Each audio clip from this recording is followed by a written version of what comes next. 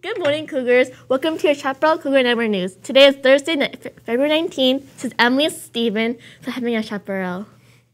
Christian Club meeting. Our next Christian Club meeting will be next Thursday, February 26th. Join us and enjoy time with Pastor Charlie. Please bring at least one can of food to the meeting. The meeting will be Thursday, February 26th from 2 to 3 p.m. in Mrs. Allen's room.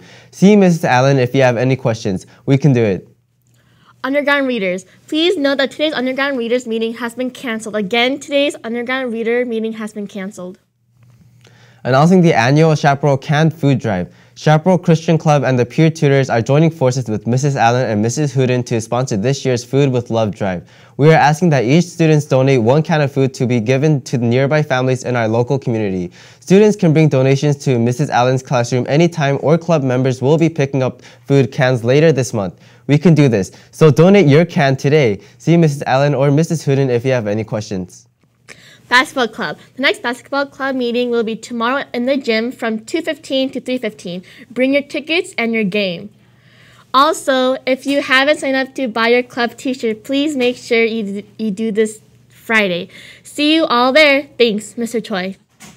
Attention all humanitarian club members. Please check our Google Classroom page for a very important announcement. And don't forget to bring any donations for the homeless shelter dinner to my room as soon as possible. Thank you, Mrs. Robertson. Rock Music Club. Rock Music Club will meet today, February 19th from 2 to 3 Mrs. Syok's room. Game Club. Game Club's next meeting is on Tuesday, February 24th in room 10. Mrs. Robles' rooms from 2 to 3 p.m. Game on. Can you believe it's already Thursday? That means it's already time for this week's Thursday Thoughts. Let's take a look. Good morning, Cougars. This is Miss Syok. I'm Mr. Weeks. Mrs. Robertson. As you are aware, this is the Random Act of Kindness Week, which fits perfectly with our character trait for this month. On Monday or Tuesday, you watched a video that introduced this nationwide event. Then you were requested to make a list of as many things as you can do to show kindness. In continuing with this theme, we will be presenting another short video today that illustrates a great example of people cheerfully and kindly giving to others. Be sure to stay tuned for a brief message from another teacher afterwards and see how this inspiring clip can come to life right here at Chaparral. When our next guest quit his job on Wall Street to open a pizza shop in Philadelphia, he had no idea the number of lives he would be changing. Take a look at him. My name is Mason Wortman. I'm 27 years old, and I'm the owner of Rosa's Fresh Pizza in Philadelphia. I was working on Wall Street. I kind of plateaued in my job, and I'd always wanted to own my own business. And I decided to move home to Philadelphia to start Rosa's. We always served a lot of homeless people because we sell affordable, nourishing food. One day, a customer just asked to buy forward a slice of pizza for the next homeless person. I ran out, got a Post-it note, put it on a wall behind the register. So now our customers pay $1, and instead of getting another slice of pizza, they put a Post-it on a wall. Then a homeless person comes in, takes the Post-it off the wall, trades it in for a slice of pizza. Over the last 9 months, we've given away 8,500 slices of pizza, and we feed about 30 to 40 homeless people every day. Our walls have become a nice kind of message board of well wishes to homeless people, of encouragement and goodwill.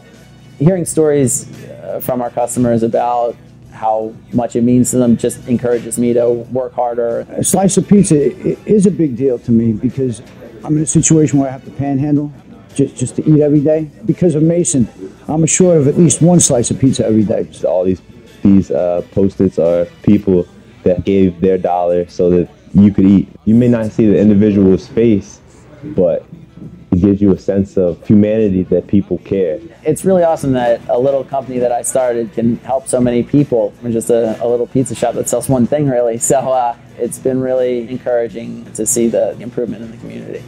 This job compared to Wall Street is a lot more work, but it's more fun and it's definitely more rewarding. I'm happier now.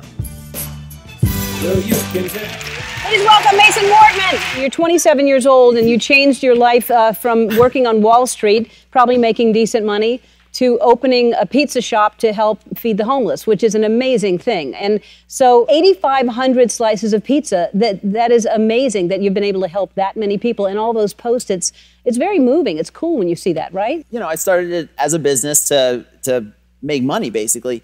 And it's like any startup business. It was a lot slower than I thought it would be. And seeing homeless people come in and benefit from the system that we have, I mean, it's really been awesome. It really keeps me going. Well, because it's fulfilling. It's really gratifying to know you're helping them. And most people would discourage homeless people from coming into their establishment, and you're encouraging them. And obviously, they're sitting next to someone eating a pizza, and everybody's all together. A lot of people ask people for directions in my shop.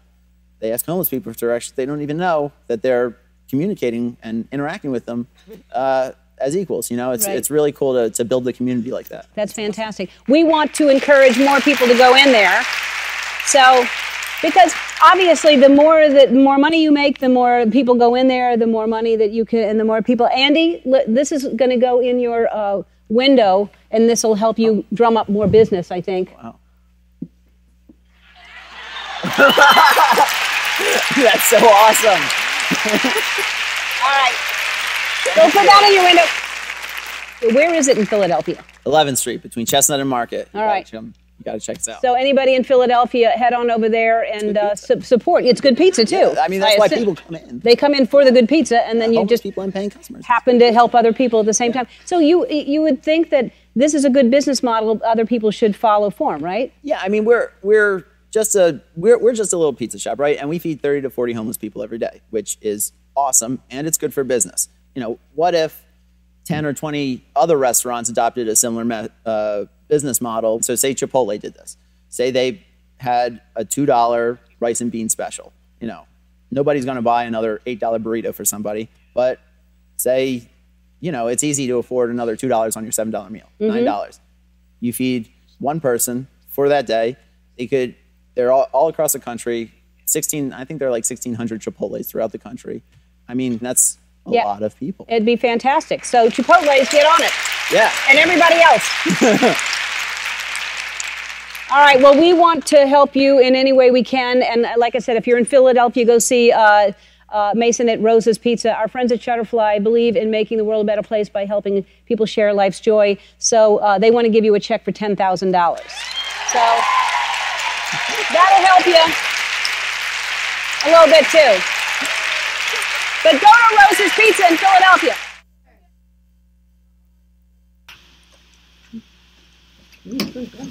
That's good.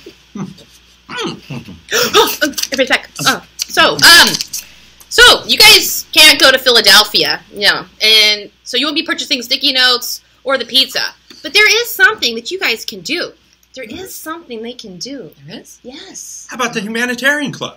Yes, the Humanitarian Club. Why didn't I think about that? Great idea. The sign-ups, your advocacy teacher has them. You can participate in changing lives. Please sign up for the lunches. Your teacher has the information because we want to show